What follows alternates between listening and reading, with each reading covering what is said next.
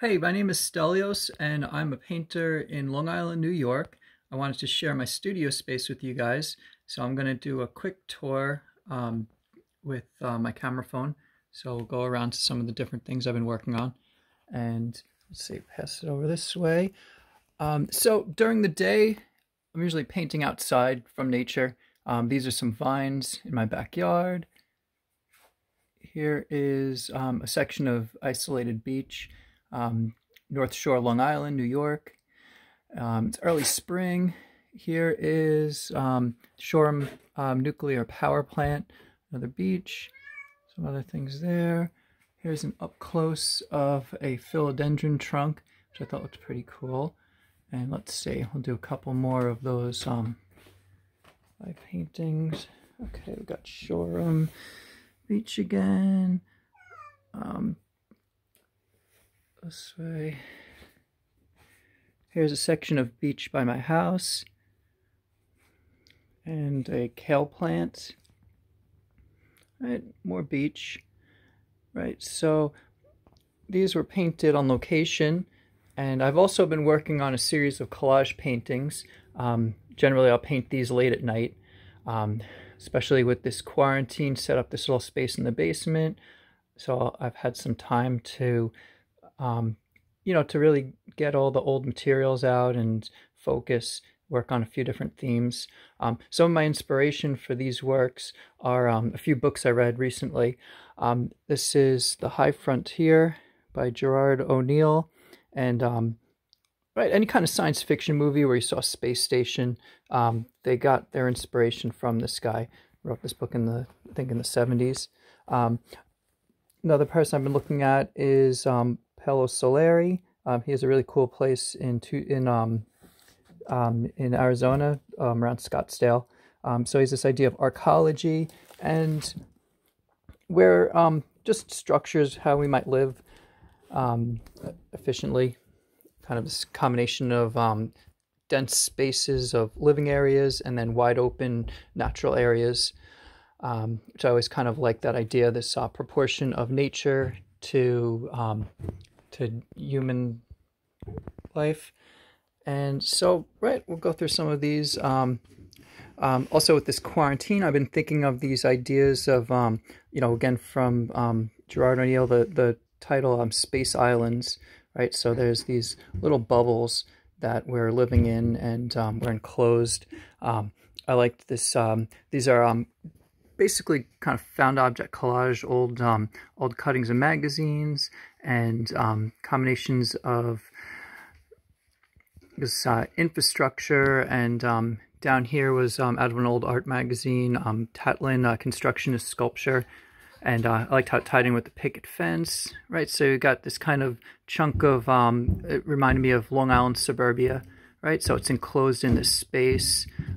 It's kind of developed into maybe a heart shape or some kind of organ, which I thought was kind of interesting.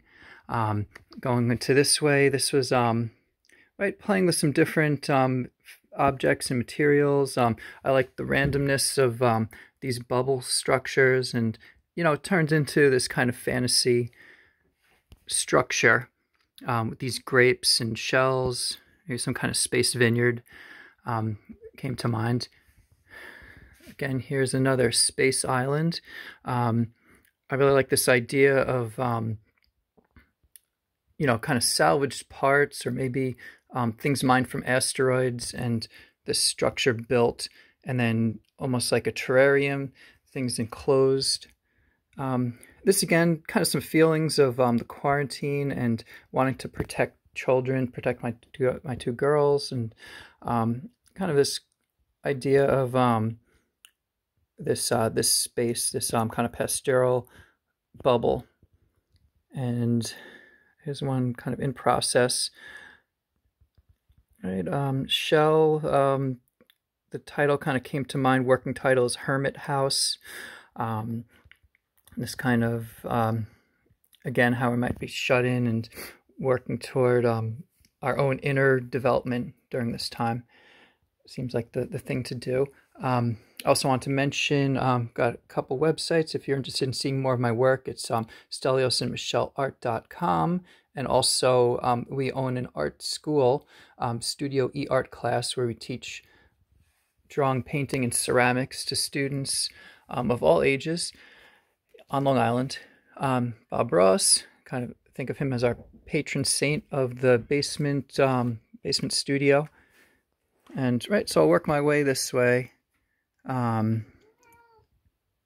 Just different objects, kind of looking for an aesthetic, something along the lines of science fiction.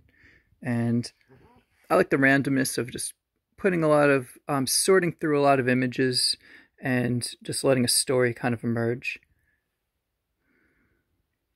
This one right here, you know, this kind of started off, this from about 5 years ago. Title's Propagation, and right, just different themes of right, growth, maybe some along the lines of paranoia of CRISPR, and where how children might be born in the future or altered.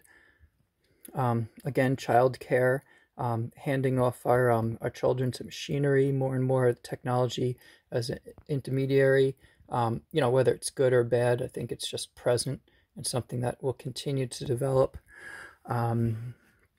These were a little weird, but it's a Rodin sculpture, and the idea is markings of the Trappist system and 40 light years away, and I don't know, just different working themes.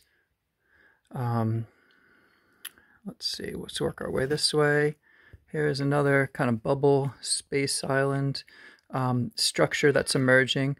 I enjoy this combination of kind of chaotic or organic merging into some kind of form.